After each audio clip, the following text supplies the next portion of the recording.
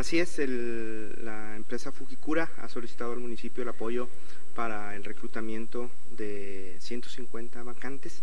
El alcalde ha dado las instrucciones para que se le den todas las facilidades a esta empresa y estamos trabajando en conjunto con los ejecutivos de recursos humanos para poder cumplir con la cobertura de vacantes que están requiriendo en estos momentos. Fujikura es una empresa muy importante en nuestra localidad que ha crecido de manera sostenida y que es una fuente de trabajo muy importante para los nigropetenses. ¿Van a ocupar personas de edad más avanzada, más alta? Hay perfiles de 18 años hasta 55 años de edad.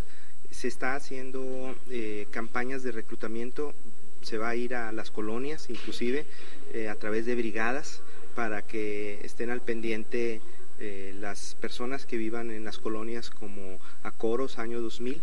Ahí se estarán haciendo reclutamientos y los invitamos pues para que aprovechen esta oportunidad de pertenecer a esta importante empresa. Estamos viendo con muy buenos ojos que las empresas locales se siguen fortaleciendo, sigue ampliándose la planta productiva.